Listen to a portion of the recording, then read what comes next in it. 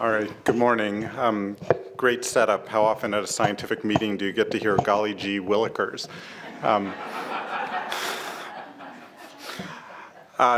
Similar to Sharon, I just want to start, we had another similar case to the VHL case she mentioned, and maybe it's a Philadelphia thing, but this was a many-year case with an individual who had subtle features of VHL who had a genetic diagnosis that was thought to be pathogenic, had gone through many years of decisions about pregnancies and terminations, later to find out that it was a benign variant.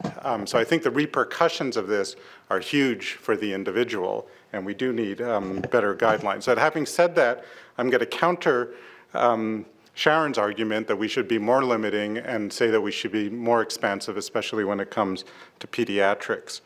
So these are some of the comments I extracted from the 2013 paper with the 56 genes. This is meant to be a minimum list of must report, and the conditions for the vast majority are autosomal dominant. They're really primarily adult or later onset disorders, with only 3 being specifically pediatric. Many of the 17 childhood-adult overlap are really leaning more towards adult and not very specifically towards pediatrics. Another statement, we have a fiduciary duty to prevent harm, supersedes concerns about autonomy. Autonomy is preserved as patients have the right to decline clinical sequencing, which is great, but a little complicated from a pediatric perspective where they don't have a real option and you're putting that on parental choice. The ethical concerns about providing genetic risk about adult onset diseases were outweighed by the potential benefit to the future health of the child and parents. And I think, again, I'm not really going to talk about a lot of the LC issues, and that's been published quite a bit and discussed a little bit here, but there are things we have to think about a little bit closer. And then incidental variants should be reported regardless of age of the patient. And finally, conditions that are part of other screening modalities, such as the newborn metabolic screening, were pretty much excluded from this list. And I think that has a big impact on what we do in pediatrics. So between the 2014 update and 2016 new list, there's the opt-out option that was added. They removed milk, as you heard, and they added the other genes, which Wendy went through. And it's just nice to have at least another recessive gene added to the list that's relevant, and a metabolic gene, another recessive or X-linked gene, but has an impact for the female carriers, as you've heard. So I'll say, first of all, it's been said over and over again, children are not little adults for the most part. And some of the differences that we face is that clinical manifestations really vary by age, where there are severe disorders that may not manifest when the child's being screened. Not just as a late onset cancer, but a severe metabolic condition, for example, that you can intervene with. And we've seen over and over that many sick children may not manifest a secondary diagnosis that can have a significant impact on their care because it's masked by the primary diagnosis.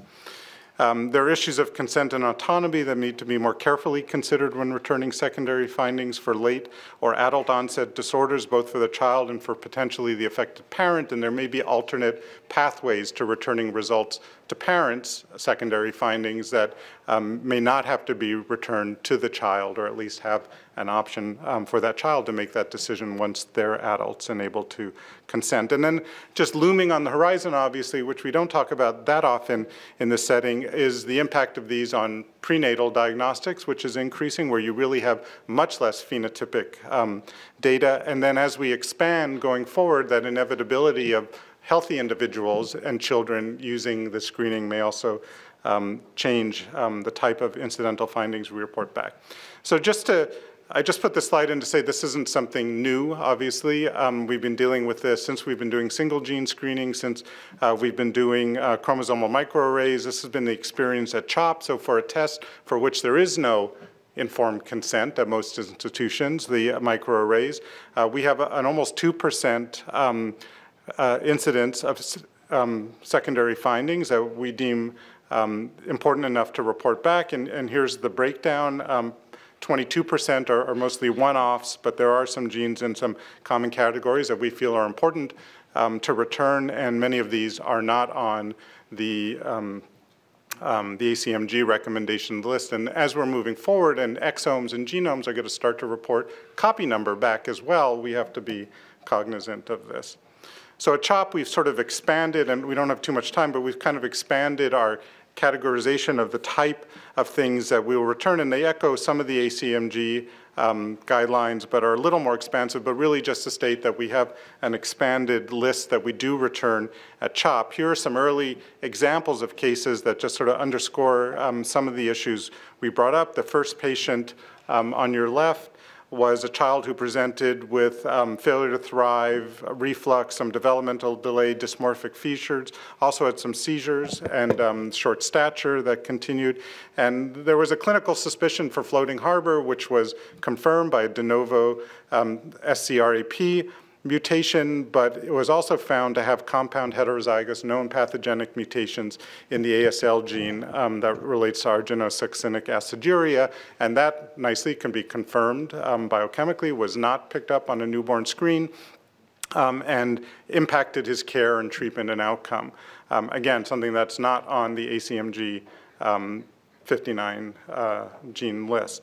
The other child was an international patient from consanguineous parents, presented with developmental delay, hypotonia, some ongoing motor delays as she got a little older, and she was found to have a pathogenic mutation or a homozygous pathogenic mutation, the FKRP, related to limb-girdle muscular dystrophy, but also was found to have homozygous pathogenic mutations in ACAD-L, cause of long-chain acyl-CoA dehydrogenase deficiency that probably impacted her phenotype, but would not have been, both of these kids, if they had targeted testing, would not have been identified to have these, but I think was important to return, and both of which have treatments that can improve outcomes.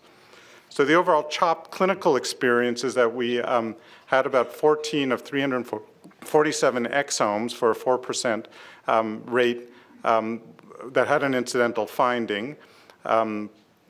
Only 43 of the broader population, 390, declined to receive secondary findings. And these mutations, for the most part, were in the ACMG gene list, two of which were not, though, one of which were compound heterozygous known pathogenic mutations in CFTR. The other was an NR3C2 mutation related to pseudo-hypoaldosteronism, again, a treatment for that.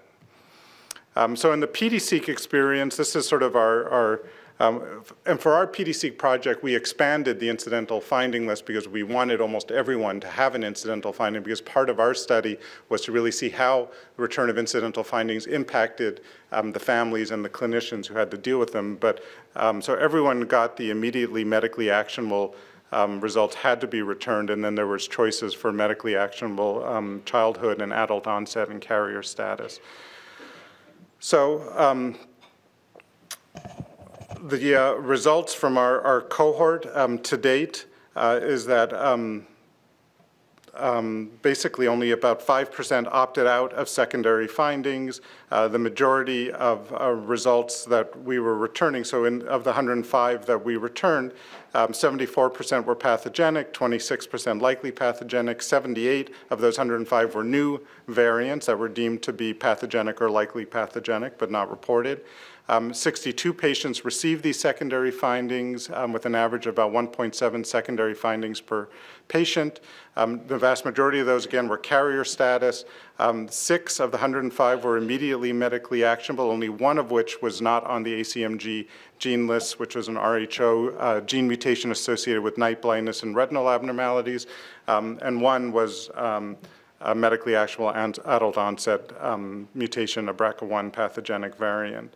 So even expanding it to this broad number, although there are some different analysis issues, it really doesn't result in significant increasing in reporting, except for those rare cases that I told you about. But just last week in clinic, we returned this result, this PD-seq result, which again, I think underscores some of the differences in pediatrics. So this was a child first seen at 2 months old. Here he is pictured here for bilateral sensory neural hearing loss.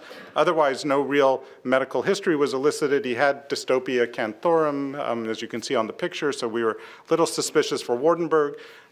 Insurance allowed us to do a microarray and do the Waardenburg syndrome testing, which were both normal, and large-scale panel and exome was denied, and they were enrolled in PD-seq and had a number of VUSs related to the primary finding. We think the TMC1 Compound heterozygous mutations, although their VUSs are the likely answer given the severity of the hearing loss in this child.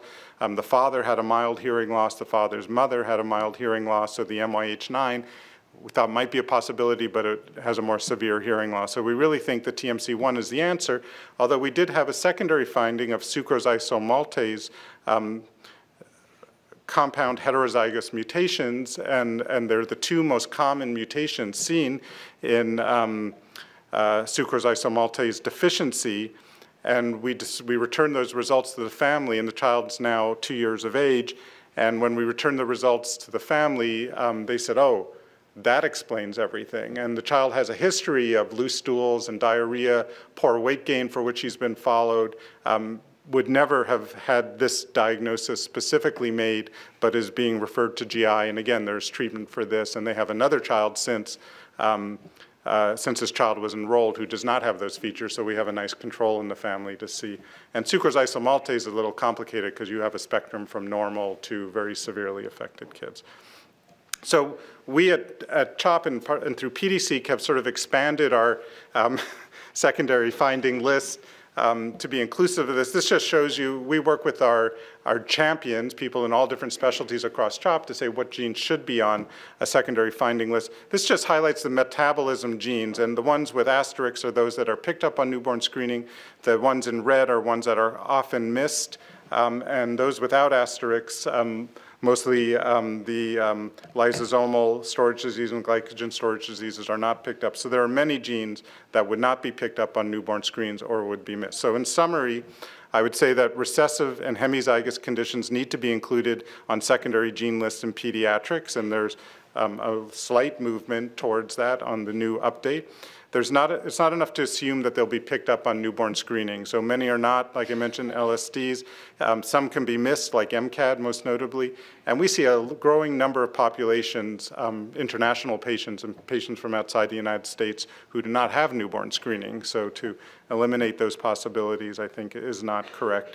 We need more frequent updating of the list. We need pediatric specific list recommendations more likely than just one unified list. And we start to have to think about prenatal and healthy children as well in this. Thank you.